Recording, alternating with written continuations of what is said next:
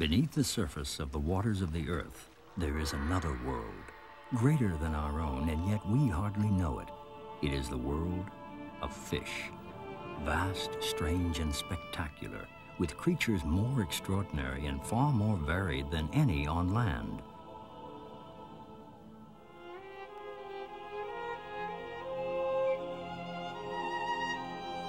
Masters of 3/4 of the planet, with more species than all birds, reptiles, amphibians, and mammals added together.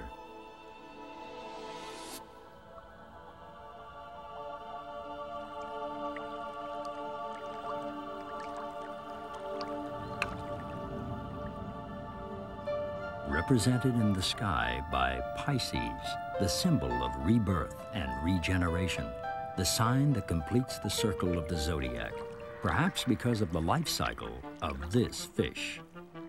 The salmon, the king of fish, unmatched in agility, in acuteness of senses, in memory, stamina, and intelligence. The salmon is the adventurer of the deep. For its life is an epic journey. From its birth high up in a shallow stream, the salmon swims thousands of miles, downstream to the river's mouth and into the wide ocean, across many waters and habitats, then finally to return to the very place of its birth. And where the salmon goes, people follow. For over 8,000 years, this fish was the main source of food for native tribes living along the rivers of the northwest coast of America. They built their lives around the salmon and its journey, and their descendants still call themselves the salmon people. 500 million years ago, the earliest fish had no jaws, no fins, no scales. But they did possess one revolutionary feature, a strong but flexible support running the length of the body, the spine. A feature so important that without it there would be no birds, no reptiles, mammals, or humans. And upon this spine, evolution moved forward. Fins grew for steering. Some fish developed a skeleton of soft cartilage, which led to the shark and the ray. Most formed scales for protection, a swim bladder for buoyancy, and a skeleton of hard bone. For the last 100 million years, this design has been the prototype of almost every fish, including the most famous fish fossil of all, the coelacanth, thought to have died out at least 80 million years ago. But then in 1938, scientists were stunned to find the coelacanth was alive and well, living off the east coast of Africa.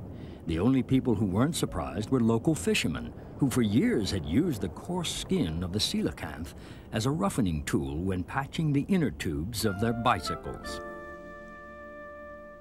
For its first few months, the young salmon stays in the stream, growing and gaining strength. But then, when it's still only 4 inches long and weighing just a few ounces, comes the irresistible urge to find the sea. The fish head downstream in schools or shoals, traveling up to 5 miles a day. Every part of the fish's body and every sense is geared to one aim, survival. And survive it has, diversifying into nearly 30,000 species. Many have vast egg-laying powers. The ocean sunfish can lay 300 million eggs at one time. And we acknowledge this abundance with encouraging words. At times when love breaks down, there's plenty more fish in the sea. And indeed there are, from the small fry to the formidable. In South America, there are 1,200 species of catfish alone. Some are 13 feet long, weighing twice as much as the biggest land cat. The Atlantic Ocean holds more than 1 trillion herring, 500 times all the human beings on the planet. If all the fish in the world were to live on land, every continent would be piled high with fish bowls. So what makes a fish? Despite their variety, most share the same basic features, a bony skeleton supported on the spine. To maintain their buoyancy, a swim bladder, a bag filled partly with air, so they neither float nor sink. fins for fine movement and steering, and to breathe, fish use gills, which suck in water and pass it over a tightly folded surface rich with blood vessels, 10 times as big as the entire area of the fish's skin. Fish also have a unique organ, the lateral line, running the length of the body on either side. A special tube filled with fluid and jelly feels tiny changes in water movement and pressure, so that the fish instantly senses its surroundings. All fish possess external protection, scales, tiny transparent plates made of hard bone for strength, overlapping for flexibility and movement. Copied by some for protection,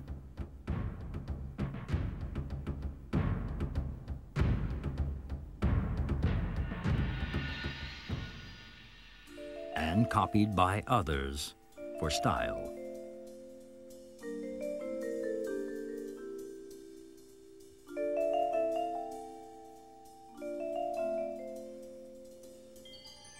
Most fish swim with an S wriggle. It begins with a tiny sideways motion of the head, growing as it sweeps along the body, pushing the surrounding water sideways and backwards, so the fish has to move forward.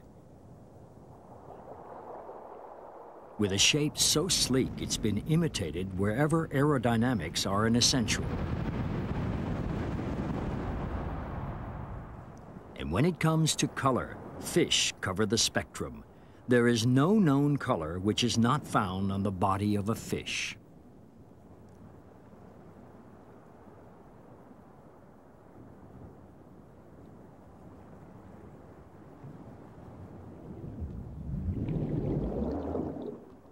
No other group of animals grows so much in size from hatched young to mature adult as the fish, or varies so much in bulk, from a dwarf pygmy goby the length of a thumbtack to a whale shark that could block an entire 6-lane freeway. Or ranges so widely in speed, from a seahorse with a weak dorsal fin that weaves it along at a mere 50 feet in an hour, to the sailfish, faster than any land animal, capable of speeds of over 60 miles per hour. But there is one great boundary that divides all fish into two clear and different groups, the barrier between river and sea, between fresh water and salt water. Few fish can cross that barrier, but the salmon is one of them, changing its body chemistry from a freshwater fish of the river to a saltwater fish of the sea. Now about a year old and weighing less than a pound, the young salmon braves the vast ocean.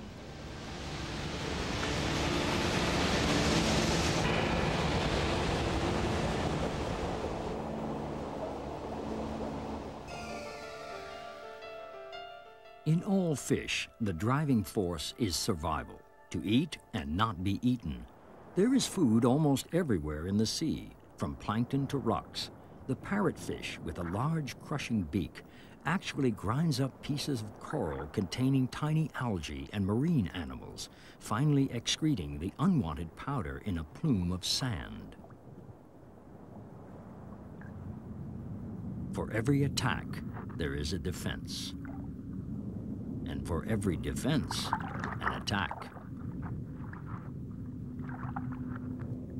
While the triggerfish blows for its catch, others fool for it. And the scorpionfish has the most deadly spines of any fish, strong and sharp enough to pierce the sole of a shoe, and a poison that can kill a person within hours. Some feel for their prey.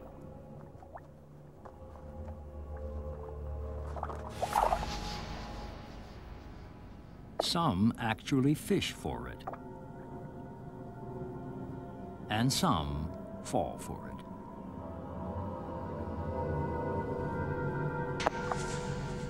The image of gulping down whole has led to stories of sailors like Jonah being swallowed by creatures of the deep. While people have no trick to avoid being eaten, fish have devised unique ways to avoid ending up on the predator's plate.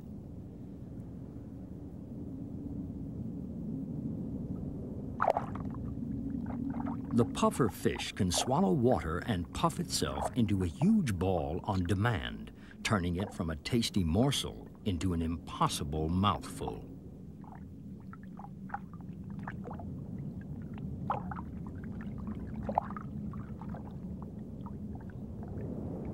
But the most successful form of defense and attack is nature's great game of deception, camouflage.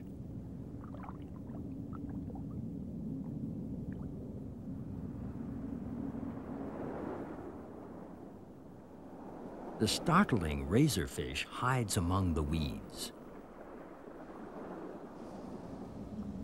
And many other open water fish are double camouflaged, taking on the tones of their surroundings from above and below. Humans have also learned the benefits of disguise. For the early Christians, this was a way to avoid persecution and death. They used codes and signs to recognize each other, and their secret symbol was the fish. They chose the fish because in Greek, the initial letters of the phrase Jesus Christ, Son of God, the Savior, spell out fish. Now the salmon is also camouflaged for open water, and as it feeds and grows, its strength will enable it to swim far across the ocean. Others seem less gifted, yet have their own tricks. The Amazon leaf fish is perfectly disguised, playing dead among the leaves floating in the water until its prey comes within range. The blenny retreats into a hiding place. And when it sees a threat, the garden eel just isn't there.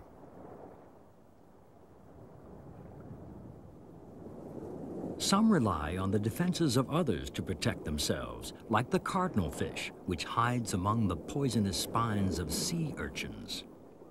In many cultures, even humans have received protection from fish. In Hinduism, Matsya, the fish god, saved Manu, the first man, by warning him of the coming flood and advising him to build a boat loaded with the seed of all things. Then the god towed Manu and the boat to safety. The greatest danger to fish comes from their own kind. Fights over territory guarantee the species will be spread out, ensuring food for all.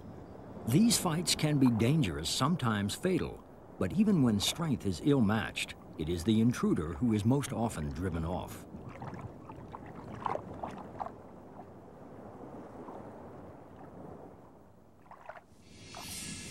Sometimes the survival battle is against the environment. The ice fish contains no blood, but instead a transparent plasma with its own antifreeze to keep it alive in water so cold that any other fish would die in seconds. And at the other extreme, tilapia survive where no other creatures can, in the searing heat of volcanic soda lakes. But surely the most alien fish are far beyond human eyes in the vast depths. The ocean's deepest trough goes down 7 miles, almost 1.5 times the height of Mount Everest, with a pressure that would crush most fish instantly. How can any creature possibly survive down here? These fish have a feather-like skeleton and a body completely devoid of air. At such depths, they spend their entire lives in eternal darkness. To compensate, many of these remote fish actually create their own light, using organs with a luminous mucus, eyes or teeth, or in the case of the lantern jaw, the tongue. Some even have a luminous flap dangling inside the mouth, which they open to draw in prey. Others have luminous bacteria hidden under a flap of skin to be flashed occasionally. It is surely the strangeness of these creatures which has caught the imagination of man, uncannily calling forth his most primal fears.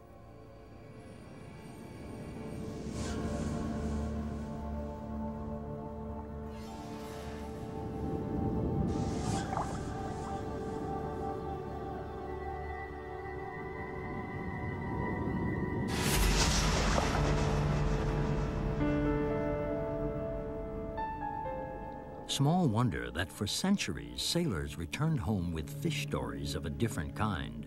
Sea monsters formidable enough to swallow a ship, frightful enough to drive sailors mad, and fascinating enough, like the fetching mermaid, to bewitch and beguile, apparitions to be treated with respect, most of the time. Oh, how we love to own a store. That's all we wish for. A lovely fish store. We have the mermaids all dressed up just like dollies. We have our little fish store. But to prove truth is stranger than its mouth shows it once swam upright. In the next few days, the upper side of its body will take on the colors of the sea floor, and after 7 weeks, it is a perfectly camouflaged flatfish. Out in the ocean, the salmon has also changed. 2 years old and growing fast, its body is a mass of muscle. It now feeds on crustaceans and small fish. Indeed, a diet of shrimp has turned the flesh of this shoal into the familiar salmon pink, so prized by chefs and gourmets, and other hungry predators.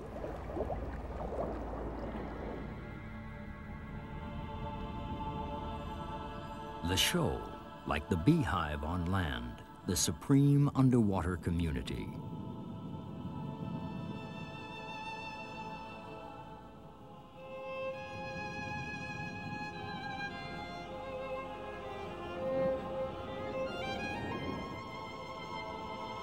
It leads the individuals to food-rich waters, and some find mates within the shoal.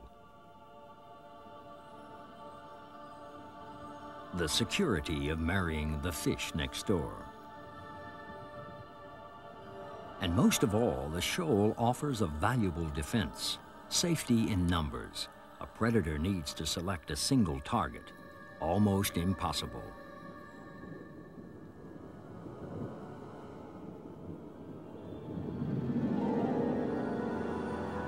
And a dense shoal moving in unison can appear as a single, much larger creature, each fish using its lateral lines to feel the movement of the shoal and respond instantly, the ultimate synchronized swimmers. So how do fish work in such close harmony? How good are fish senses? Many fish have amazing eyesight, spotting the distinctive markings of their own kind.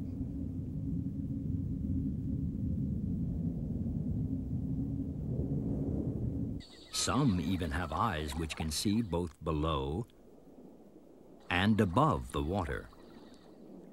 While the archer fish has such extraordinary eyesight, it can spot a fly on a leaf above and then fire a deadly accurate jet of water to knock the fly off its perch.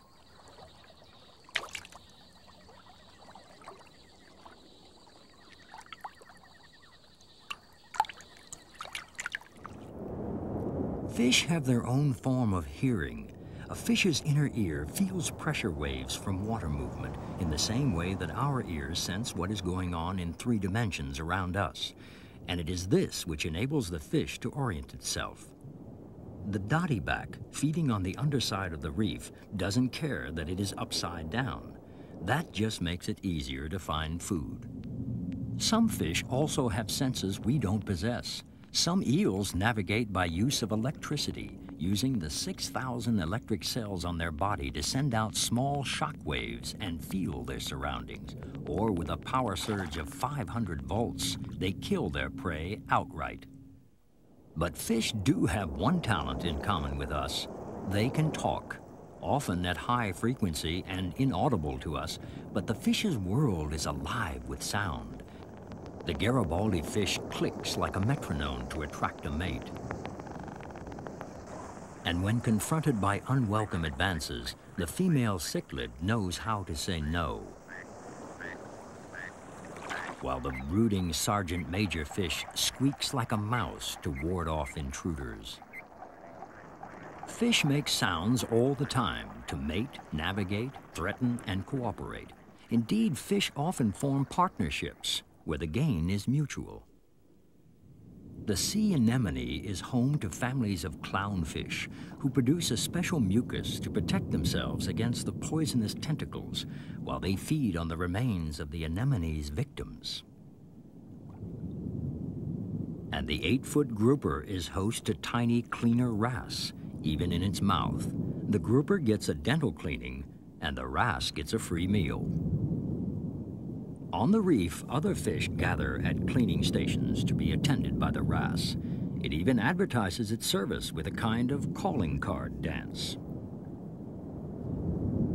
But one of the strangest partnerships of all is that of the goby and a shrimp. The alphaid shrimp is a prodigious digger of tunnels, but has very poor eyesight and cannot see danger or find its way home when it goes in search of food. The goby also likes to live in tunnels. It can't dig them, but it does have very keen eyesight, so the two of them set up home together. The goby stands guard at the tunnel entrance, alert for any danger, while the shrimp collects food and keeps the tunnel clear. Most of the time, she keeps in touch with the goby with her long antennae.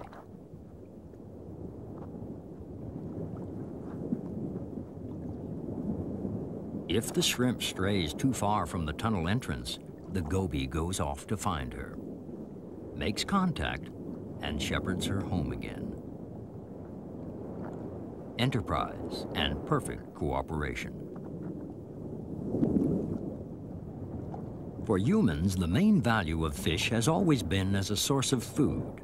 The sturgeon provides the most expensive food in the world, beluga caviar. This delicacy of fish eggs is so valuable that folk songs were written about one sturgeon that contained 323 pounds of caviar. We have created a host of superstitions around fish. Many fishing communities believe that fish possess special powers of good or ill fortune. The first salmon caught is unlucky and must be returned to the sea. Tench applied to the feet is a cure for jaundice. Beer in which a fish is drowned is a cure for whooping cough, though bad news for the fish. But traditionally, the salmon has been the bearer of good news. In Wales, one rather saucy salmon was said to rise to the surface and wink naughtily at married women. After 2 to 6 years traveling the seas, the salmon now feels the urge to return home, to the stream where it was born. It crosses hundreds of miles of ocean using only its homing instinct and a powerful sense of smell to find that one particular river. Reaching the river, the salmon's body has to readapt to the fresh water. It waits quietly now for this last transformation to be complete. Some fish are already finding mates and pairing off, and so the final leg of the journey begins. In other waters, countless different mating rituals are taking place, exhibitions of color and display. Most fish reproduce by laying eggs fertilized outside the body in the water. For many species, these fertilized eggs are simply left to the mercy of the currents and hungry predators. Some make nests for their eggs, fiercely guarding their young as they grow and develop.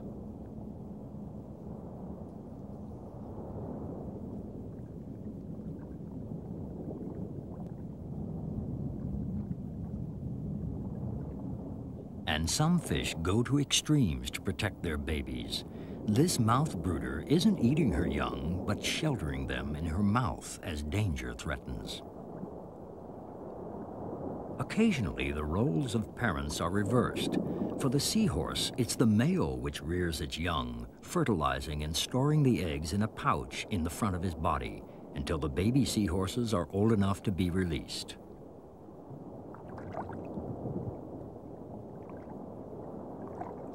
As with any child, it is smell which keeps the young close to the parent. It is also the sense of smell which guides the salmon back to its spawning ground. Not once pausing to eat, the salmon steadily loses strength as it swims upstream. Many will die.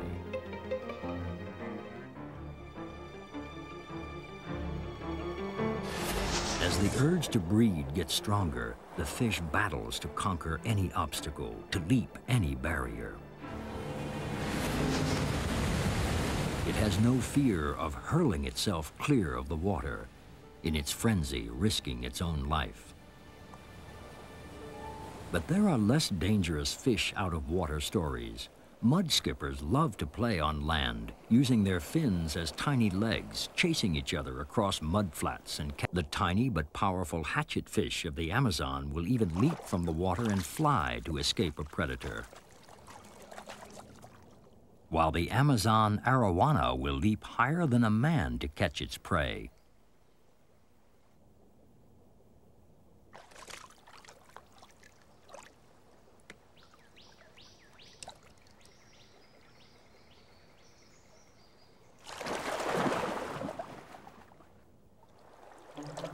But none of these can match the salmon in power as it fights its way upstream, evading predators as it goes.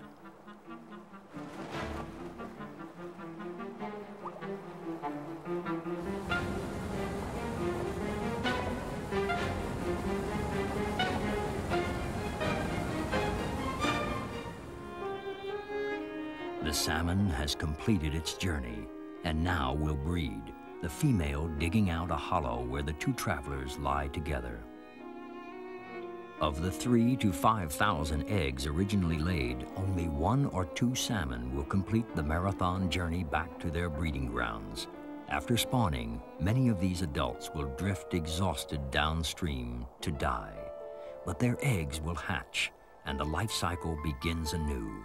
Like Pisces, rebirth, the fish echoes our own birth, our earliest living ancestor, ruler of a world greater than our own, and still far beyond our reach.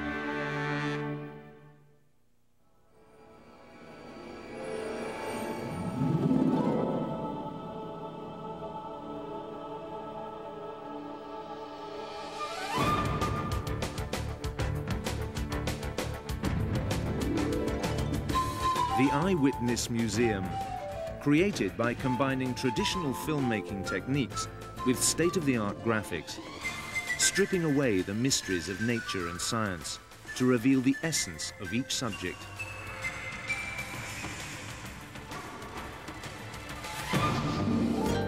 Bringing the world into sharp focus.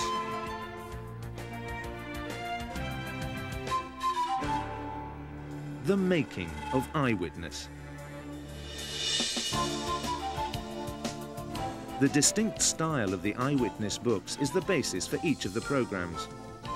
Each half-hour episode is based on a book title. The Eyewitness book's visual style gives the program makers a starting point and a challenge. The challenge of transferring the clarity and super-realism into moving images and sound. Now let's take a look behind the scenes at the making of fish. In fish, we chose the salmon as our central animal. Our biggest challenge on the program was how to photograph underwater creatures against a clean white background, isolating them from their surroundings and bringing them into sharp focus. We began filming on a salmon farm in Wales.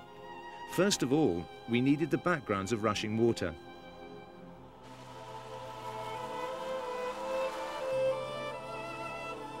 This was easily obtained with an underwater camera on the end of a stick. To photograph the fish, we set up a huge flow tank to create a current in which the fish could swim. The results were good, but far from perfect. A completely new approach was needed. After much agonizing, we decided to bring the fish to the Eyewitness studio.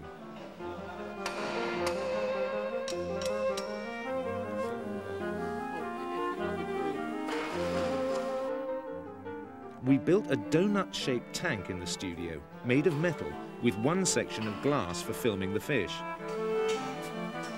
One concern was to keep the water and the glass clean to obtain the best possible photographs of the fish.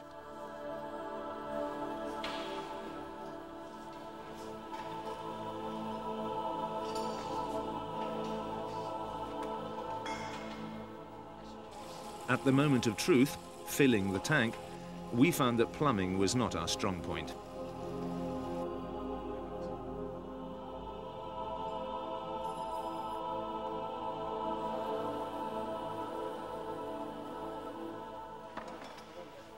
But we were uncertain whether the fish would be happy in the flow tank.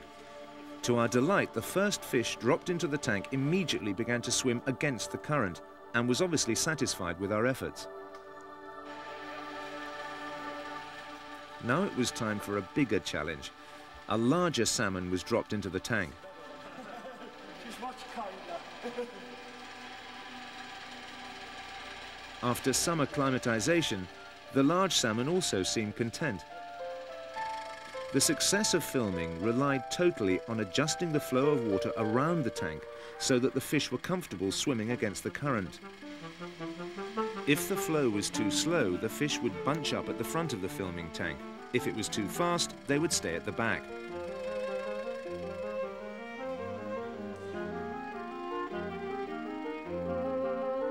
Finally, we achieved a perfect shot of a fish against blue, and in television, one fish can become many fish, and blue can become white.